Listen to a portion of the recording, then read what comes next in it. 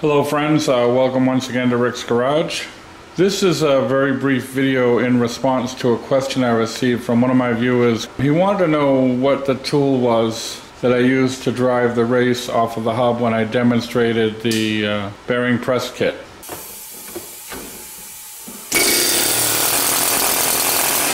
This is it right here. It's just an ordinary air chisel made by Husky. I think I bought it at Home Depot, very inexpensive. And I used a slightly curved chisel with a little V cut in it. This is the tool that I used to cut a little slot in the race so I could get the chisel on it. This is a Kawasaki grinder with a cutting wheel.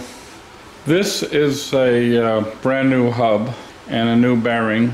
These actually go to a Nissan. If you recall, this is new, so it does not have the race on it, but if you recall, what I did was I clamped it in a vise, I cut a little slot in the race, and then I drove it out with the air chisel.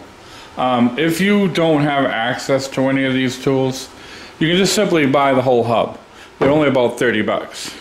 So just buy your bearing, buy your hub, and it'll be a lot easier for you.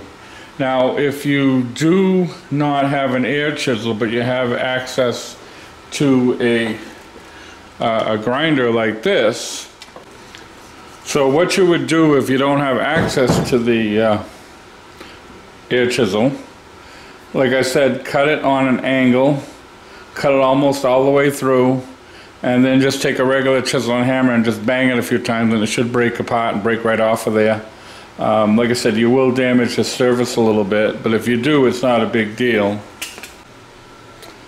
Just clamp the hub in your vise and cut a little strip of emery paper and just kind of clean it up if you damage that surface. Nick it up a little bit, just clean it with some emery paper, it's not a big deal. So that's all I've got. I hope that answers your question, and thank you all for watching, and keep your comments coming.